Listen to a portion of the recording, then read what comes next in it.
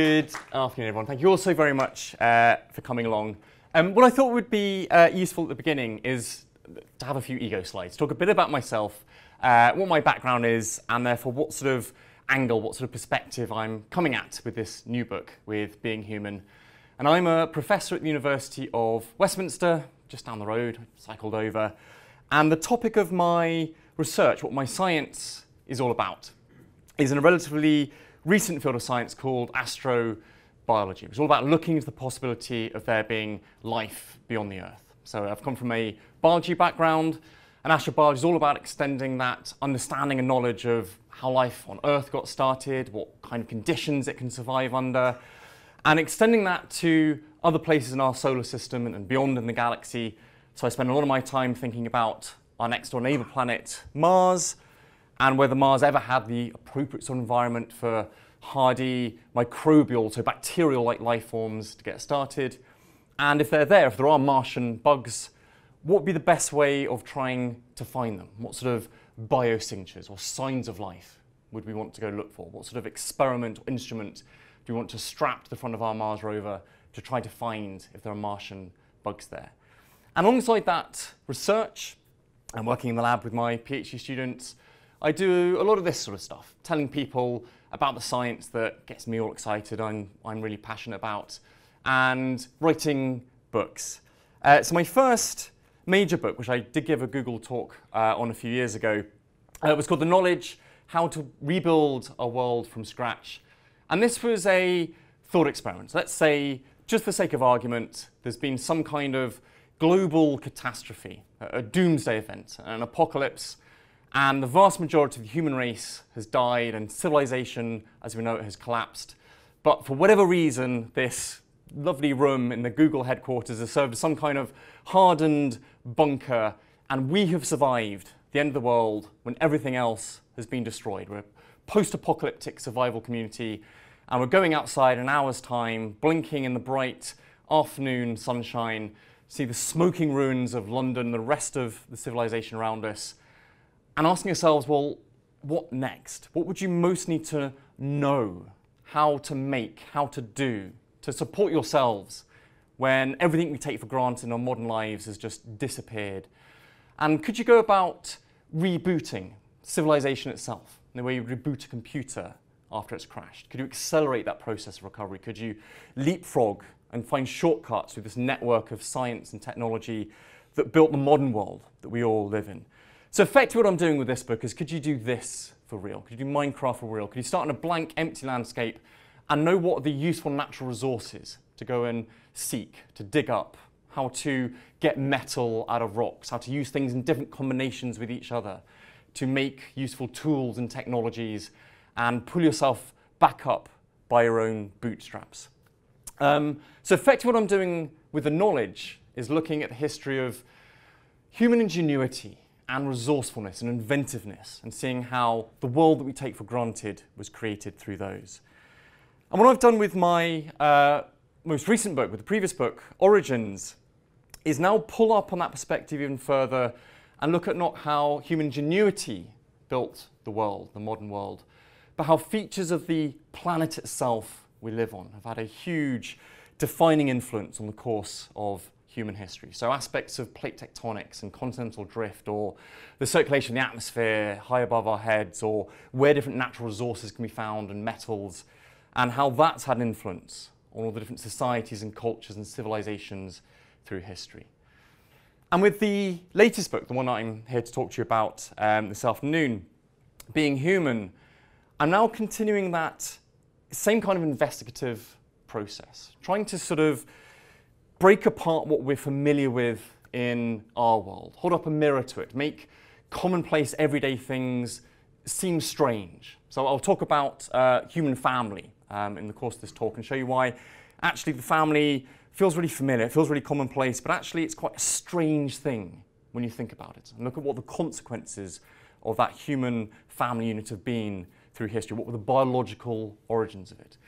So I'm sort of dissecting us as a species, if you like, in this book. What is innate or intrinsic about humanity as an animal, of our different aspects of our genetics or our anatomy or our psychology and cognitive biases and see how those have had an effect through history. So we'll start with family, one of the first chapters of the book.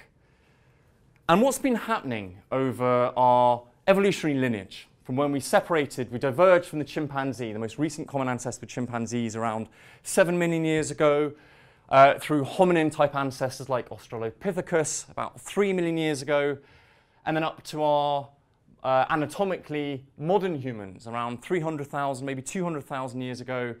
There have been two major trends in our evolution. We developed to be able to walk upright, and we became more and more intelligent, giving us the capabilities for tool use, problem solving, language, cooperation. So we developed to be both bipedal and big-brained at the same time. And those two evolutionary adaptations are effectively at loggerheads with each other. They're sort of mutually exclusive in that sense.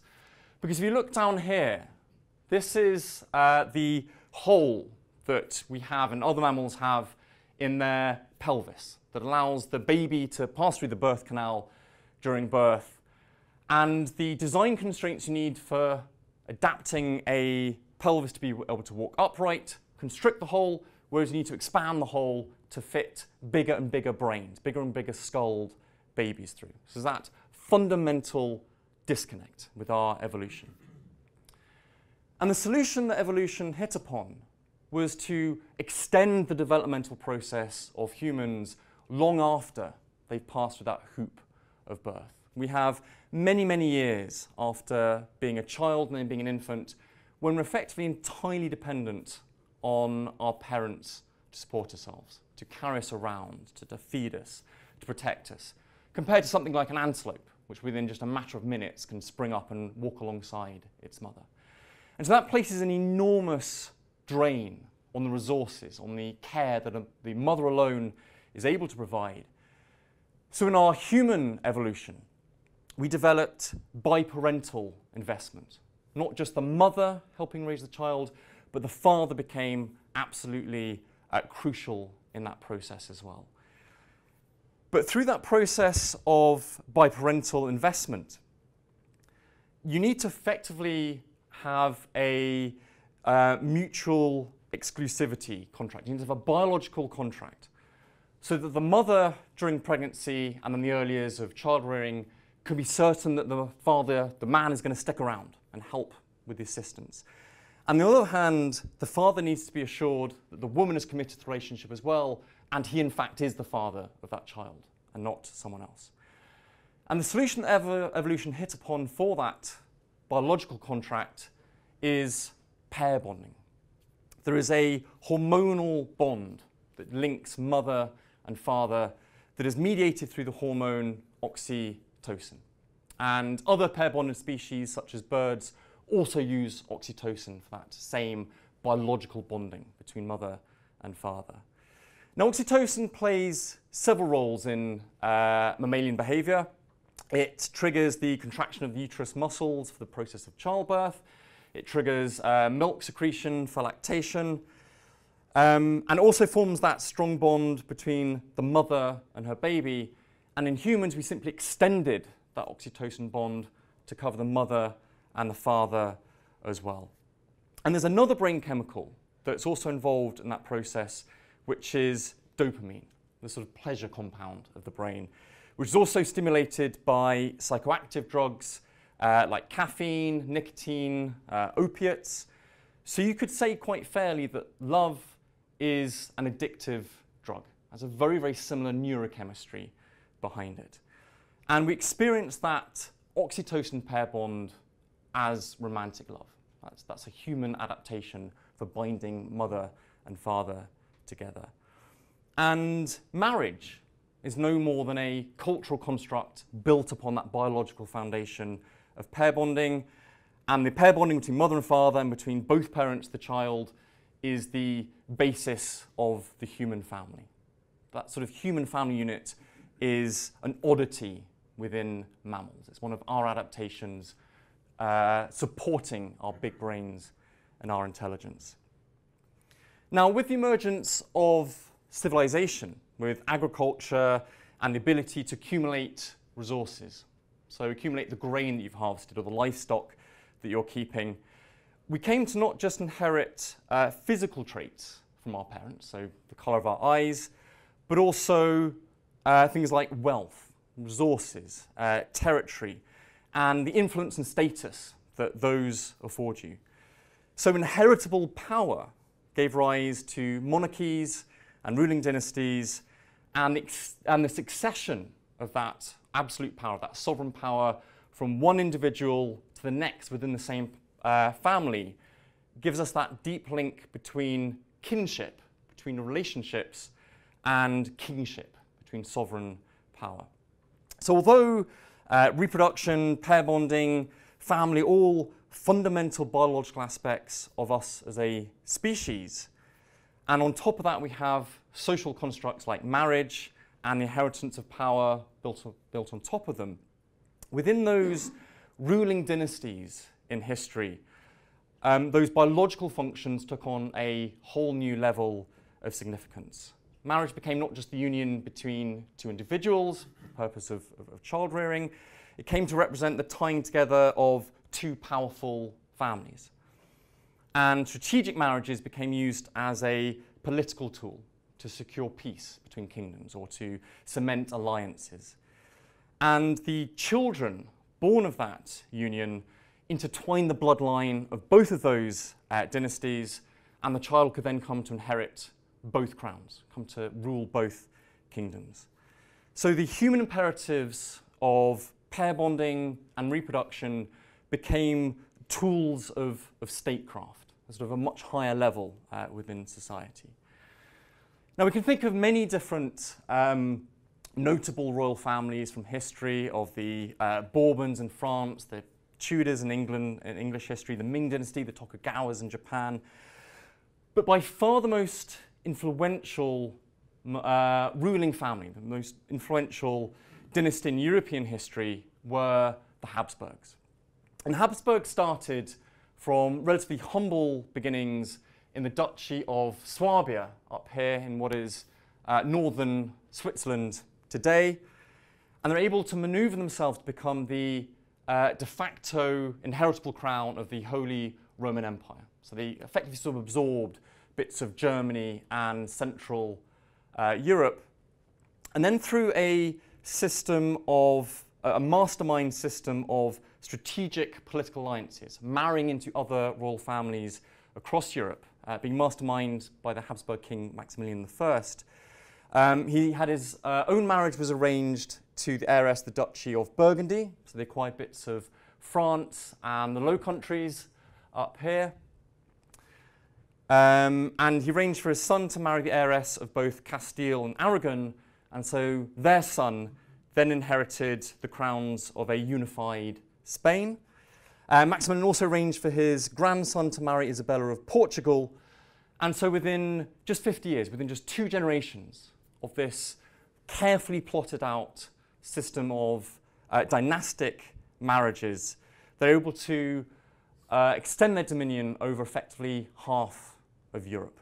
And this was all almost completely bloodlessly. This through strategic marriage rather than invasion and war, although they had to protect their claims sometimes with armies.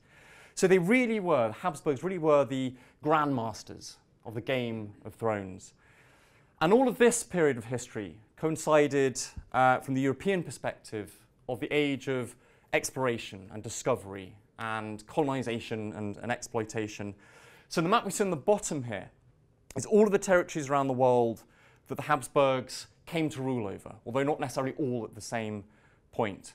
So this includes the Spanish and Portuguese territories in the Americas, around the African coastline, parts of India, the Spice Islands, the Philippines were claimed by the explorer Magellan, and named after Philip II. That's where they got their names from. And you'll see on this map, even England for a short period was within this Habsburg dominion when Philip II of Spain married Queen Mary I in 1554. So this one family, single family, was able to spread its arms to encircle the entire world. And in the early 16th century, the Habsburg king Charles V became the first ruler in human history to reign over an empire upon which the sun never set. Long, long before the British Empire, it was the Habsburg Empire that encircled the world. But this single dominion of the Habsburg Empire was split after Charles V with between his brother and his son to create the Spanish Habsburg dynasty and the Central European branch of that family. And it's within that Spanish Habsburg dynasty that this program of strategic royal marriages had a particularly acute biological blowback. And the problem here is that with consanguineous marriages, marriages between related families, related royal families, you not only reinforce political power, but you also, and this inbreeding over the generations, creates a reduction in genetic variability, genetic diversity, one generation going to the other. It consolidates political power, but also defective genes. And so the very means of their ascendancy also held the seed for the catastrophic collapse of this hugely powerful ruling dynasty of the Spanish Habsburgs. And out of the 11 marriages in the line of kings leading up to Charles II, 9 of them were consanguineous, were between closely related family members, between first cousins, or between the even more unpalatable from our point of view in the sort of modern world, between uncle and niece. And so the degree of inbreeding increased tenfold over the 2 centuries leading up to Charles II. Now, the most conspicuous aspect of that consanguineous marriage, those inbreeding within the Spanish Habsburgs, was in their face. They developed a long, humped nose with an overhanging tip, a droopy, bulbous lower lip. So one of the Habsburg kings, Leopold I, in the second half of the 17th century, was pretty unkindly nicknamed Fotzenpeutel in Vienna, which you could translate as twat face or vagina face. He was remarked upon by his sort of bulbous lower lip. But even more notably in the Habsburg family was their sharply jutting out lower jaw to such an extent that the top and lower rows of teeth no longer even met each other. Chewing became very difficult. And this is the so-called Habsburg jaw. So going from Maximilian I on the left here, who was the architect, the mastermind, that carefully plotted system of dynastic marriages, going to his great-great-great-grandson, Charles II, we see that increasingly pronounced Habsburg jaw, which can be demonstrated to be due to that increasing levels of inbreeding down the generations. But there are even more severe consequences for the Habsburgs of that inbreeding. And the dynasty suffered increasingly from epilepsy and other mental health issues, as well as strings of miscarriages and stillbirths. And so this royal family, one of the most pampered and privileged families in the world, with access to the best nutrition, the best healthcare at the time, suffered an overall infant mortality rate of about 80%, which is 4 times higher than a Spanish peasant family living at the same time. And all of this came to a head with Charles II, who became known as El Hechizado, the hexed or the cursed, due to his many, many different severe afflictions, which weren't due to just one particular mutation, one genetic disorder, but an entire suite of genetic disorders that all been concentrated in this last king of the Spanish Habsburgs. And he was never fit to rule as king. So first his mother and then his second wife ruled in his stead as regent, ruled on his behalf. And the only thing that this dynasty, the only thing the kingdom needed of him was that most fundamental of human functions, which was just reproduce. Just produce an heir, so at least we can continue into the next generation. But despite 2 marriages, he never fathered any children. It seems quite clear that he was congenitally incapable of fathering a child. So after generations of inbreeding and that mounting genetic burden, the entire dynasty effectively collapsed. They strategically married themselves into extinction, and the crisis that precipitated in 1700 with the death of Charles II triggered the War of Spanish Succession. There was a scramble between the other European powers to try to claim as much of their territory as it crumbled and fell apart with the collapse of the empire, and saw a sort of great shift in the political landscape across Europe after that War of Spanish Succession.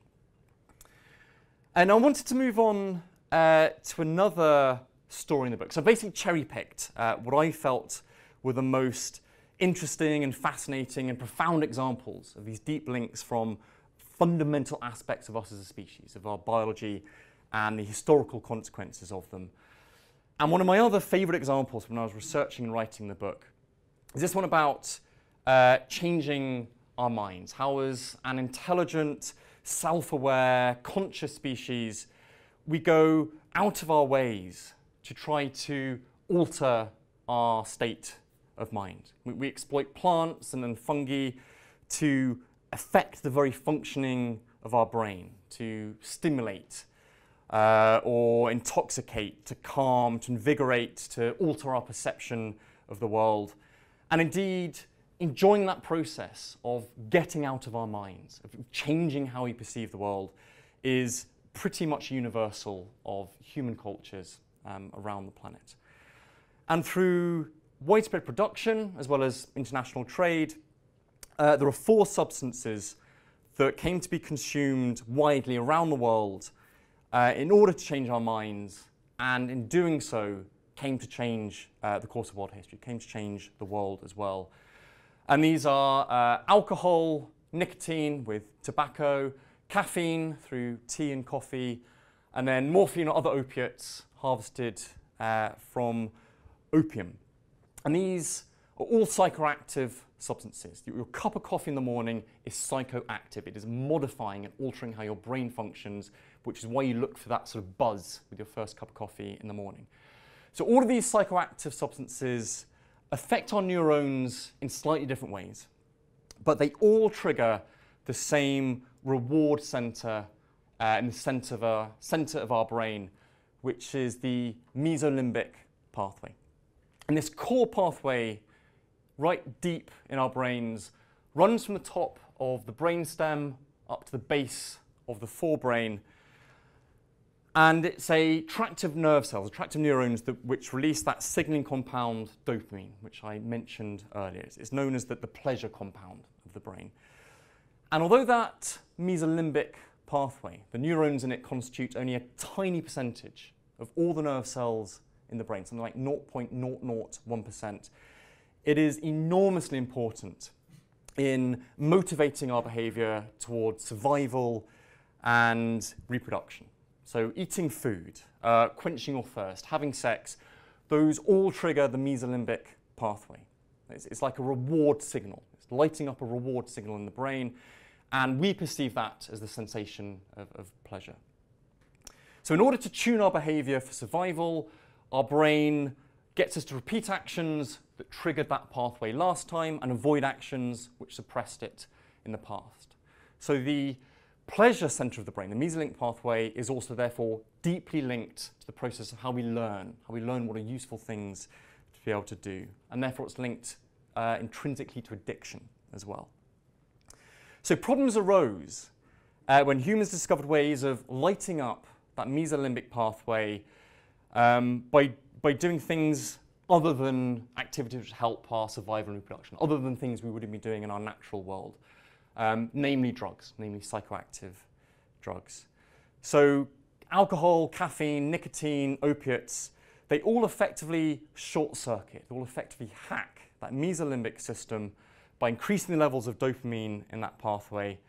But as a flip side of that, they're also intrinsically addictive. You're not just looking forward to your buzz of your first cup of coffee, you are dependent on that cup of coffee. If you don't have it for a day or two, your mind is foggy and you probably get some kind of throbbing headache. that is an addiction, to something relatively unserious. But in the 18th century, the British demand for tea came to be supplied by the illicit trafficking of another psychoactive drug. So the story I'm about to tell you is how a mind-altering addictive substance was used as a weapon, as a political tool by one empire to subdue another. So the demand for tea had been growing steadily through the 18th century, with most of it coming from China. But the problem was China just had no interest at all in anything the British Empire could supply. So Britain was facing a colossal trade deficit. And pretty much the only thing the Chinese valued was hard cash in the form of silver.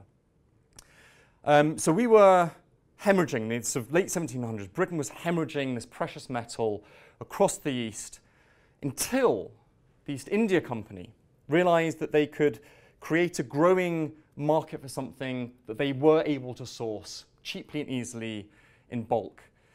Because although the Chinese government would only consider silver for official trade, the Chinese people were keen on something else, which was opium. So opium is the latex, the fluid that sort of exudes out of cuts you make in the immature seed pods of the poppy, and it contains morphine as well as codeine, which provides the pain relief from opium. But that opium, that morphine, also triggers that mesolimbic pathway that we saw earlier. So it gives you a buzz of pleasure. It was adopted to be used not only as a medicine, but as a recreational drug. And the East India Company started drug running opium into China, where it was outlawed at the time. So the East India Company couldn't just sail into port and unload it.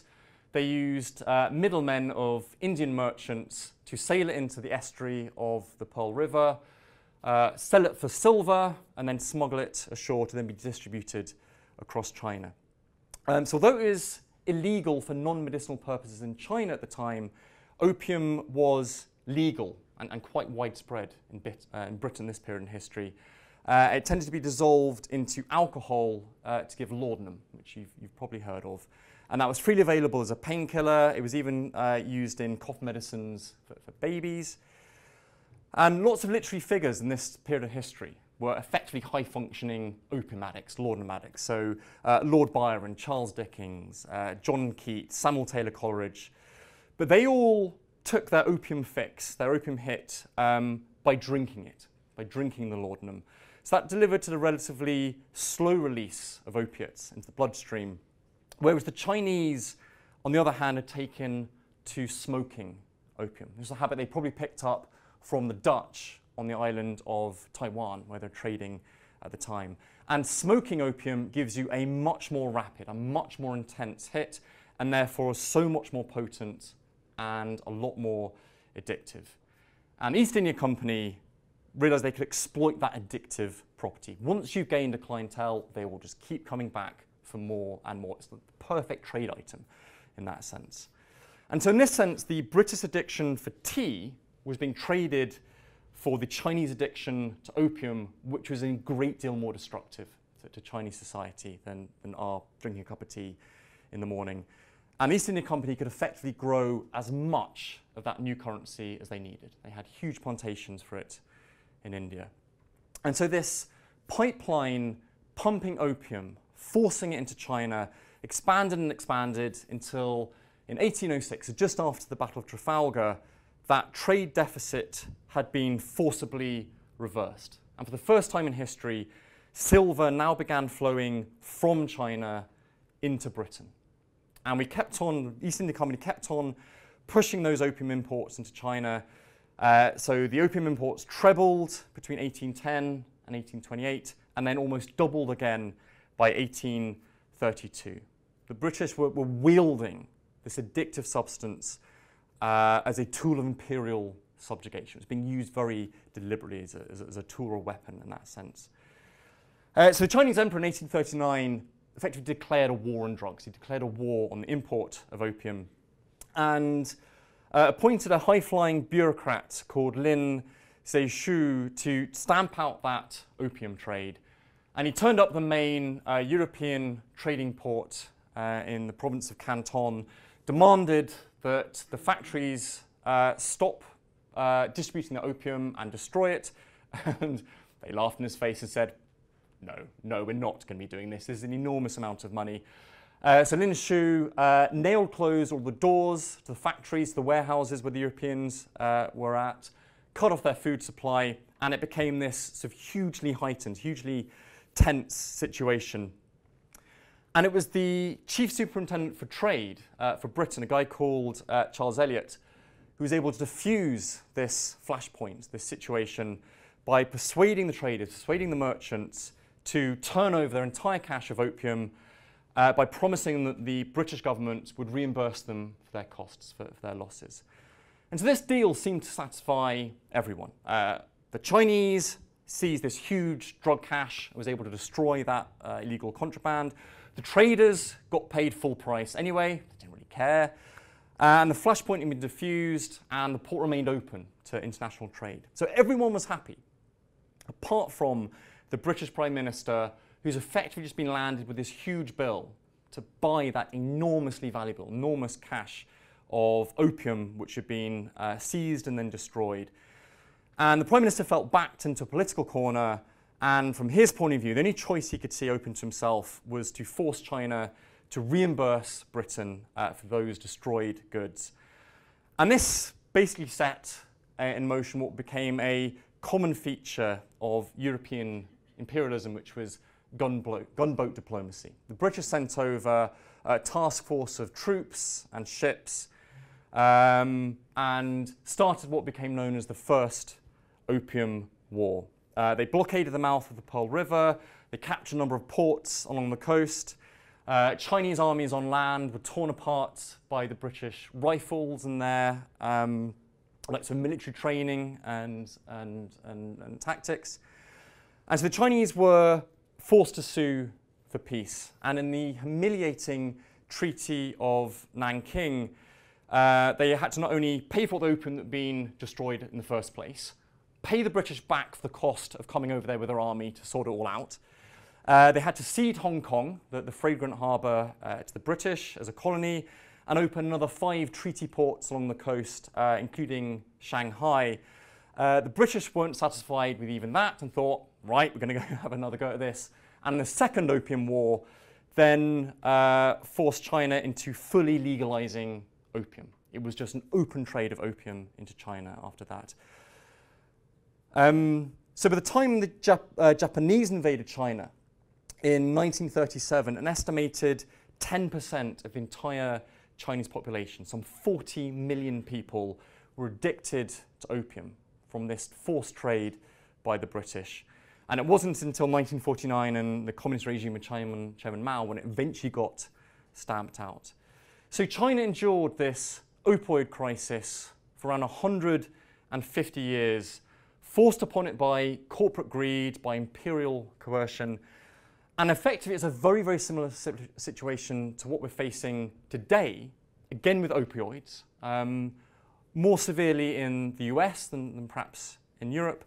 But again, that opioid crisis, driven by companies such as Purdue Pharmaceuticals, for corporate greed, for trying to make more profits out of the drug they already produced by increasing the number of conditions it was prescribed for increasing the availability of opioid-based painkillers. So there's a story again here from something fundamental about our biology, how we seek ways of getting out of our mind with different drugs, things like tea or coffee or opiates, and how that ended up having a profound impact on the course of history. The last quick story I wanted to tell you, just to wrap up in the last 5 minutes, is now looking at aspects of our psychology and cognitive biases. So kind of glitches in our mental software, bugs in the operating system of our brains, if you like. And I wanted to run a quick fire quiz. I wanted to introduce a bit of audience participation at the end of the talk to help invigorate it, because we haven't had coffee for 45 minutes. So I want you to read the questions I'm going to put up on the slide. Don't bother shouting out an answer, sort of answer in your own mind. But try to go with your gut. Try to go with what your immediate reaction is to the question. Don't try to sort of outthink it. Don't try to think, oh, he's trying to catch us out, so I'll go for the opposite one that I think. Be honest to yourself. We're trying to demonstrate these cognitive biases. They affect all of us. I'm not trying to make you seem silly or foolish. Go with your gut reaction and what you think the answer is to each of these 3 questions. And the first one is, do you think you're more likely to win the Euro Millions lottery jackpot or be killed by a vending machine? Are you more likely to win the lottery or be killed by a vending machine?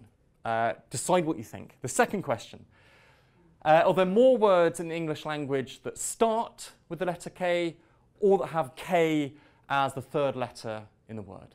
And again, try not to outthink it, try not to labour too much, just go with what your gut reaction is telling you. And then thirdly, are you more likely to die in a car accident or a plane crash? This probably is I'd say this one to last because it's probably a bit more obvious where we're going with that. These are the right answers. More people are killed by vending machines than win the lottery. This may come as a surprise to you. I haven't heard of a single person being jumped by a vending machine down a dark alley, but I hear about people winning the lottery all the time.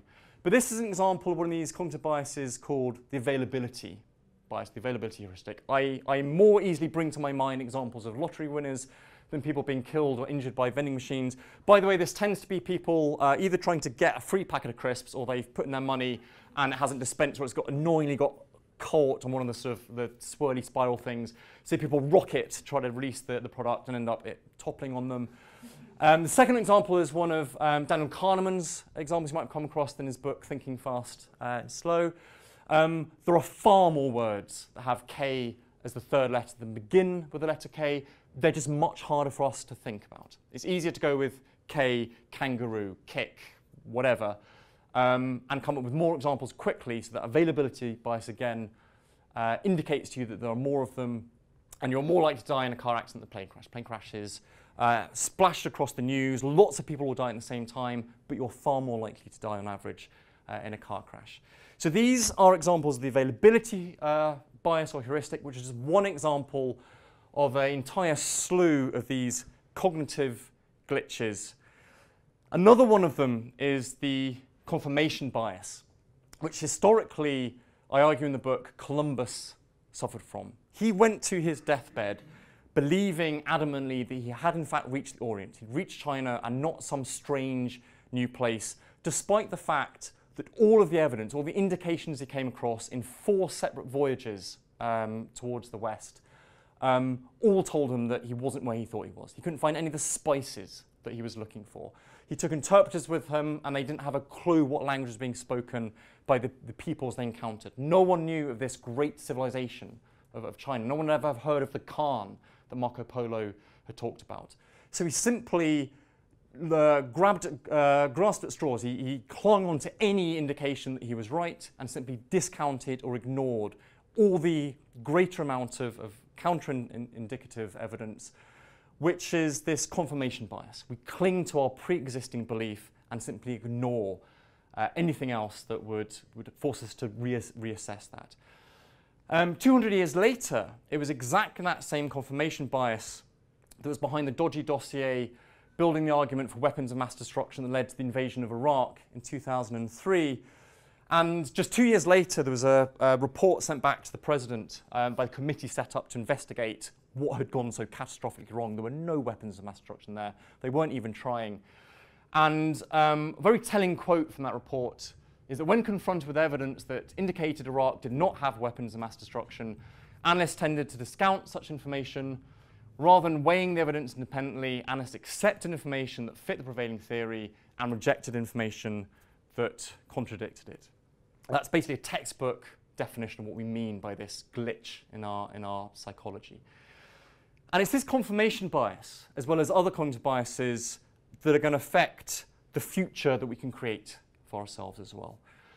Particularly with big challenges, big problems that lie further in our future than the sort of decisions we make on an everyday, day-to-day basis in our lives, such as climate change. We all know the kind of sacrifices we need to be making to our lives in terms of eating less meat, not flying off in an airplane to holiday for a bit of sun, not driving around in a gas-guzzling car, but maybe cycle or walk or take public transport. The problem is those are all sacrifices to our lifestyle in the short term for benefits or advantages that sort of lie over the horizon. They're sort of slightly more indeterminate. So these cognitive biases have affected us through history, and they're going to determine, to a certain extent, how we can create the future for ourselves. Those are the three examples that I wanted to talk to you about. There's a slide of clickbait here. There are other stories that I found fascinating when I was researching and writing this book, Being Human, such as how a mutation in Queen Victoria's DNA contributed to the Russian Revolution 100 years later, how tropical diseases on the other side of the world helped bring about the union between England and Scotland, how our inability to make a particular chemical, a particular compound called ascorbate, absolutely dominated the age of sail for hundreds of years and indirectly led to the rise of the mafia. This is the story of vitamin C and scurvy. And the surprising outcome is that our solution to vitamin C, growing lots of lime trees on the island of Sicily, was one of the drivers of the rise of organised crime that became the mafia. It's one of these sort of unintended consequences of history. Again, back through that chain of cause and effect to something fundamental about ourselves and our genetics. So thank you ever so much, everyone, for, well, firstly, for coming along. Secondly, for not leaving halfway through. I hope you found it interesting. I did overtalk by a couple of minutes. He's been giving me the eagle eyes from the side there. But we do still have some time for questions. If anyone has got anything you want to ask about this book, about being human, about how you could reboot civilization after an apocalypse, about how we search for life on other planets, I consider any of that fair game if you want to ask about any of the topics I sort of alluded to through the course of this talk. Thanks again, everyone. Cheers.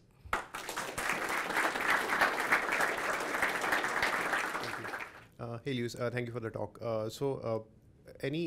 Based on your research, right, like what would you say are the reasons for humans wanting to go outside of their brains, or what are, like, even in this world, I think currently we see different forms of humans wanting to go outside of their brains, like media, right? In the past, it used to be I mean, it's still a case right now as well, but any reasons from a biological perspective or from an anthropological perspective due to which humans want to escape their minds all the time? Yeah, it's a great question. I'll repeat in case you didn't hear it. It's basically, why might it be that humans enjoy getting out there, changing their minds, getting out of their brains so much? And I wonder if it's a great question, but with almost a dissatisfying answer, because it's fun, because we enjoy it, because it does trigger that mesolimbic pathway. We do get that buzz of pleasure. There are, of course, anthropological aspects as well. I didn't really mention the use of hallucinogens, but they are another very important class of psychoactive compounds which have been used by many, many cultures around the world to have out-of-body experiences, to induce visions, to commune with the spirits and gods, which is, a perfectly valid reason to take something like psilocybin mushrooms, or peyote was another quite commonly used hallucinogen in the Americas.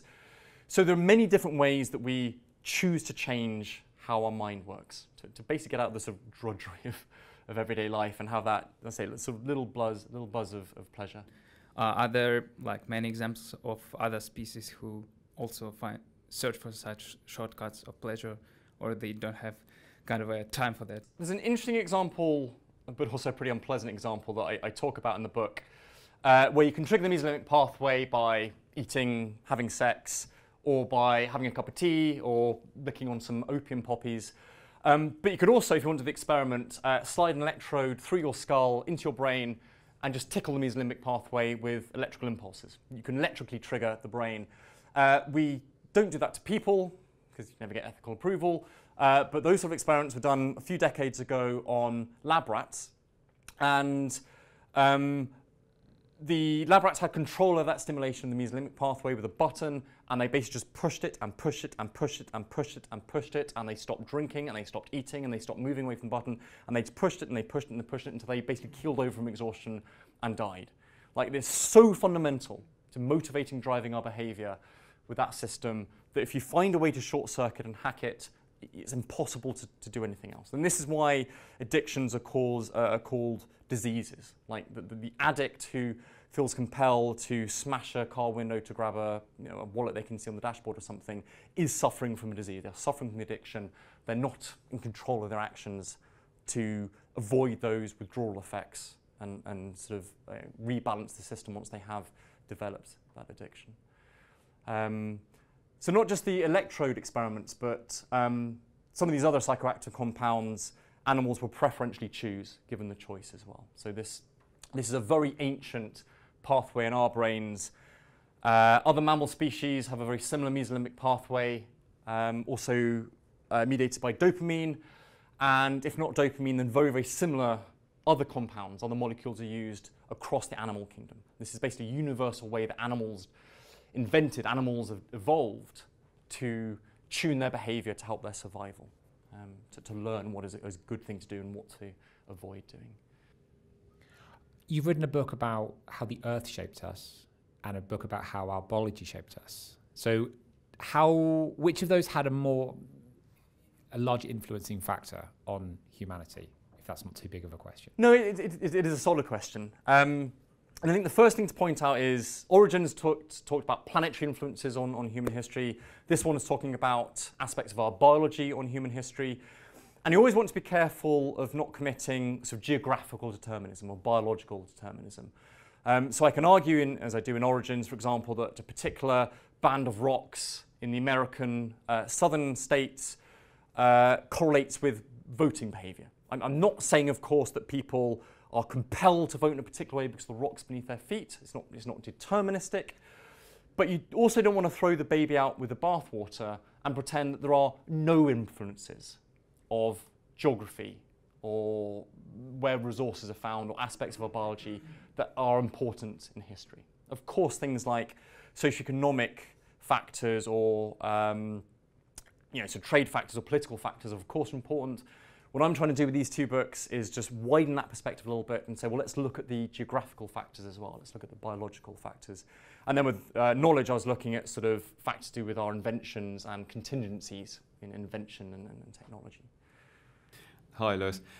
Is there anything about our biology which directed us to develop what we would call the nuclear family compared to other familial structures? So thinking about another mammal, like elephants obviously have quite successful matriarchal family structures, look very different from ours. I just wonder if you have any thoughts on that. Yeah, the human family that I described is not unique to humans. It is something of an anomaly. We are slightly weird in doing it. There are other examples in the animal kingdom. There are other examples of pair bonding animals, like a lot of birds, like I talked about, but pair bonding is quite rare within mammals.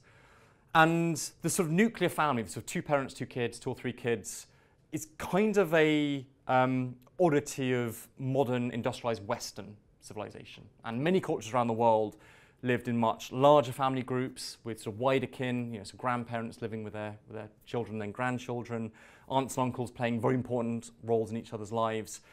So although I'm not trying to say that sort of 2 parents, 2 or 3 children, nuclear family is sort of biologically determined, what I'm saying is that bond between the parents and the bond from the parents to the children is biological, is mediated by that oxytocin hormonal bond, which forms the core of these wider networks of kin and relatives and relationships. What's one of the stories that you had to drop? The word count is always over. What had to go? There are a couple of things which I thought was a great story, but I couldn't convince myself was true, which is always frustrating, right, when you've got a great story. Or I couldn't find enough evidence in the literature to sort of back it up. And I think as a science writer, or anyone, you've got to be really careful about allowing something to slip through just because you like it. So a couple of examples. Some of the 2 middle chapters in the book deal with diseases. So endemic disease and then also pandemic disease and plagues and the effects that they've had on history. And some examples on that which I sort of read about and went and think, oh, that sounds neat, that kind of makes sense, but is it true? And I had to make the call on some of those and going, I can't put it in. I'll just allude to it in talks when it's not being recorded, right? So my question is, in many of the stories you shared, which are really great, there is the element of, I think, pursuit of power or like addiction to power, such as in the Iraq War or the Opium War. So do you think it's becoming, or it's already part of our biology, or at least for a subset individuals of humans? Yeah, again, it's interesting when you try to compare humans to our most closely related primate relatives, so the bonobos or the chimpanzees, and trying to work out, are humans intrinsically warlike, intrinsically aggressive, intrinsically dominant, or intrinsically more egalitarian? It's a complex and muddled issue. What does seem to be the case, as I talk about in the first chapter of the book, when I'm talking about the software for civilization, like what had to happen in human evolution to enable us to live in large, peaceful societies and therefore develop civilization and live in cities in the first place. It seems that there was a clear trend towards decreasing certain kinds of aggression and violence in our evolutionary lineage. But it persists. You know, people do still seek dominance, they seek positions of power, they seek ways of amassing resources and therefore wealth and therefore influence. And clearly that became easier with civilization and cities, particularly when someone who starts off with some more resources can buy muscle. They can give some of their grain to someone else to put on some armor and go fight in their army for them. It becomes a sort of positive feedback process. That sort of social hierarchies and dominance hierarchies are sort of baked in that sense. A bit of follow-up on that, but is there anything in our biology that gives you hope for the advancement of that egalitarian aspect? So, like, you know, we have this shortcut in the brain. We can as well, like, just all click the button. Like, we are all already advanced enough to be able to just click the button. Like, what is there that gives you hope that we will not end up all just clicking the buttons? Yeah, again, I mean, I wouldn't want to claim that we are slaves to our biology. We do have huge levels of intelligence, self-awareness. We can make our own decisions. Some of the things with cognitive biases I talked about sway those decisions that we make. Sometimes we're not always making the most rational decisions for certain definitions of rationality. But there is a huge research effort at the moment within those cognitive biases of how to sort of de-bias ourselves. What is the best way of setting up a committee structure or framing a discussion so that you don't get swayed by whoever speaks first or who happens to be the most eloquent or dominant speaker? How can you minimize the effects of those cognitive biases? Although that ends up being quite hard, because even if you are aware of the existence of a bias, it can still sort of trap you in it. You can still be sort of swayed by it subconsciously. So I'm not saying we're slaves to our biology. Advances are being made. I give an example in one of the later chapters about the Good Friday Agreement and how that was successful in securing peace in Northern Ireland, because they successfully got over some of those cognitive biases and specifically loss aversion. So there are some good examples of that being successfully achieved. With that, we will say thank you very much to Lewis Dartnell. Thank you, everyone. Cheers. Thank you.